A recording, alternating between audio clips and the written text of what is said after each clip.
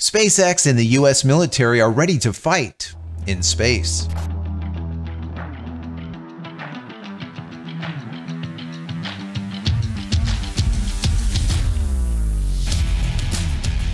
Hey everybody, welcome back to the channel. Thank you so much once again joining me for tea time. Today we have a little bit of fireside.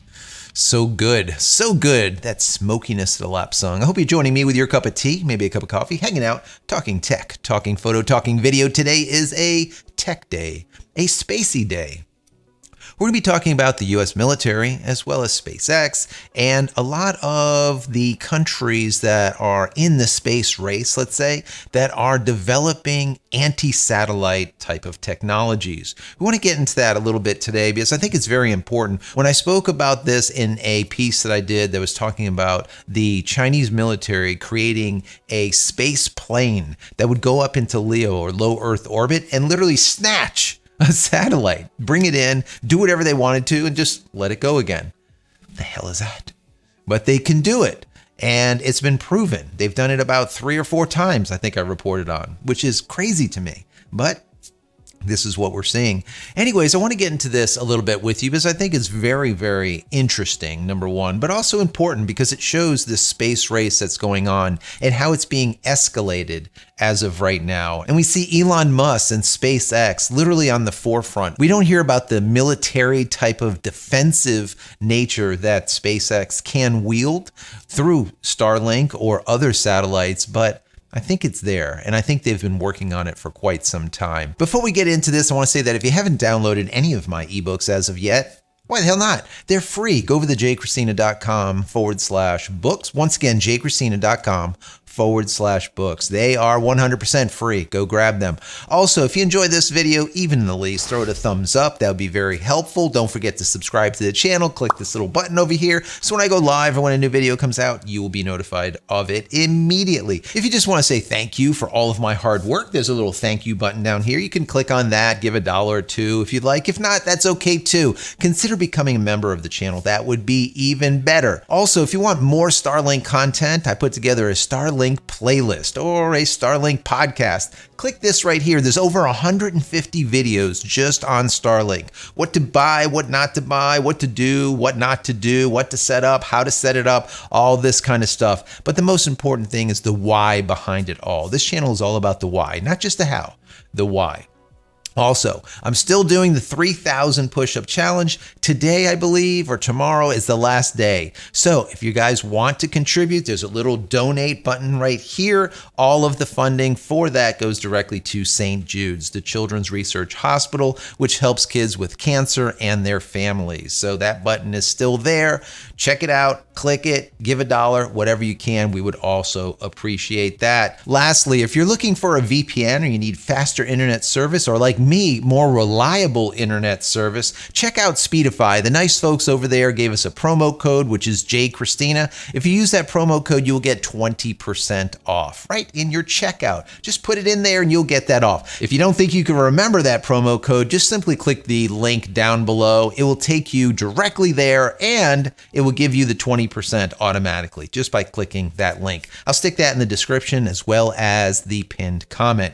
Anyways, guys, I was reading an article and I think that this is really, really interesting about where we're going with this space race and what is going on and who are the major players and what are they doing? What are their capabilities and what are the downfalls of these capabilities that they... So I'm going to read through this article and then I'm going to give you my commentary on it. And as always, most importantly, I want to know your thoughts about what is going on here in LEO or low Earth orbit. So this article starts out, the US is ready for conflict in outer space. According to a senior military official, after developing anti-satellite technologies to counter the threats posed by countries such as Russia and China. Brigadier General Morehouse at the US Space Command, the arm of the military responsible for space operations, said Russian aggression and Chinese vision to become the dominant space power by mid-century had left the US no choice but to prepare for orbital skirmishes. Quote, The United States of America is ready to fight tonight in space if we have to, Morehouse told reporters in a briefing at the U.S. Embassy in London. Quote, if someone was to threaten the United States of America or any of our interests, including those of our allies and partners with whom we have treaties or mutual defense support, we are ready to fight. Satellites underpin great swaths of modern life, from banking systems to weather forecasting, and critical for military operations through intelligence gathering, communications, navigation, and guidance. But an over-reliance on satellites means that an attack on a country's orbital assets could have far-reaching consequences. 4 countries, namely China, the US, India, and Russia, have tested anti-satellite capabilities by destroying their own satellites with missiles from the ground. But such demonstrations, which the US unilaterally banned last year, create vast clouds of debris that put other satellites at risk for decades. Makes sense. You blow up a satellite in orbit, and you got a ton of pieces that are going to sit up there and rotate in orbit for many, many decades to come before they finally deorbit and burn up in our atmosphere. It's a problem. When Russia shot down one of their own satellites in 2021, the explosion showered its orbit with more than 1,500 trackable fragments. Quote, when you create that debris cloud and it lingers in orbit for decades, it's almost like detonating a nuclear weapon in your own backyard, Morehouse said. You paid the price too. Makes sense.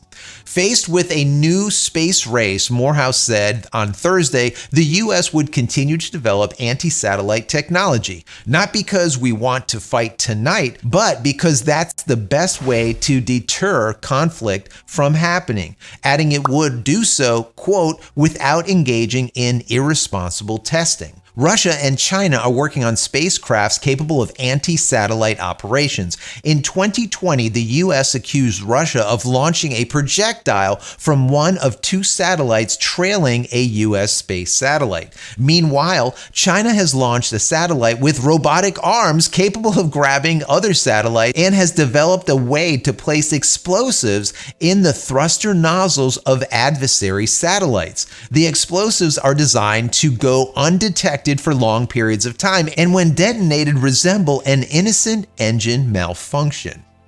Tricky. Beyond weapons that grab, crash into, or shoot down their targets are other approaches that jam satellite broadcasts or damage the hardware with lasers, chemical sprays, or high-powered microwaves. Quote, we have a variety of capabilities that we can bring to bear, and we'll continue to develop capabilities that allow us to maintain a credible deterrent posture, Moore said. Quote, can you develop a capability that can be used to counter satellites that works well and validate that it works without creating debris clouds on orbit every time you do so? He states, absolutely. Since its invasion of the Ukraine, Russia has threatened to target Western commercial satellites it considers to be involved in the war. I wonder which ones these are. Shortly after the invasion began, Elon Musk agreed to supply Starlink constellation satellites to the Ukraine, which rapidly became critical to the country's military. But in February, Starlink said it would prevent the satellites from being used to control Ukrainian drones, saying it never intended the technology to be used for offensive purposes. Morehouse said one of the lessons from the conflict was how resilient SpaceX Starlink's proven to be. The communications network comprises thousands of small satellites in low Earth orbit, which are easily replaced and updated to counter the threat they face. Quote, it makes no sense for Russia to even try to shoot one down because there are thousands of them and they don't have thousands of anti-satellite missiles, he said. Makes absolute clear sense there to me. So as we can see, there are countries already developing anti-satellite type of military offensive and defensive actions, right? We see that it's China, Russia, the US, and India doing so. We have seen Russia already blow up satellites in low Earth orbit, which has created debris clouds that are massive, 1,500, I think they stated, which is a ton. And then you've seen China, which I reported on about 4 or 5 videos ago, that literally takes their Chinese or China Spaceplane and pull up next to a satellite and then grab it with its arms, bring it in, do whatever they want with it, and then throw it back onto orbit. Are you kidding me? It's just amazing to me. Remember, this is a plane that goes up into LEO or low Earth orbit. This isn't a plane that flies at 50 kilometers or 100 kilometers. No, this is a plane that will reach up to 550 kilometers off Earth, pull up next to a satellite, and then grab it. Or, which I didn't even know about until I read this article, insert a small explosive into the thruster nozzle and then detonate it at will down the road sometime. Not even right away. That is crazy, making it look like it just had some type of thruster malfunction and that's it. Very innocent. I mean, these are little tricky things that we see happening. And then, of course, we have microwaves, we have lasers, we have all kinds of jamming capabilities. But like this Brigadier General said, with SpaceX Starlink, they were just surprised on how resilient it is. And being that it has thousands and thousands and thousands, right around 4,500 as of right now, satellites in orbit, and we're looking at probably tens of thousands in the not so distant future, it's going to be next to impossible to be able to get all of them, right? So these countries are going to have to come up with a different type of countermeasure when it comes to SpaceX Starlink. How are they going to do it? I really don't know. What we see with China using these little small explosives that they insert into the thruster nozzle of the satellite and then blow it up down the road sometime, that's just amazing. So I think there's going to be a lot of this going on, and I think a lot of it is going to be surveillance. These satellites, number one, are going to have to be able to move around a lot, to be able to move away from debris, and also be able to have a good, strong defensive measures built on. That doesn't mean like Star Wars type of lasers that blow up other satellites and all of this stuff, but countermeasures that will stop, for example, a plane pulling up to it and inserting a small explosive, or just simply grabbing it, sucking it in, right? And then doing whatever they want with it and then putting it back into LEO. I mean, that's just wild to me, but this is the type of things that we see. So anyways, I want to know your thoughts with all of this. Do you think that it's fascinating? What do you think about these type of technologies? We know that China says that they want about 13,000 in orbit in not the too distant future. They are ramping up their satellite manufacturing tenfold. They've created a brand new structure that is the largest satellite manufacturing structure, I believe, on Earth. They're going to start pumping out tenfold the amount of satellites that they were in the past. So we're going to see a lot of satellite launches coming soon from China to get them up to the same level as SpaceX Starlink.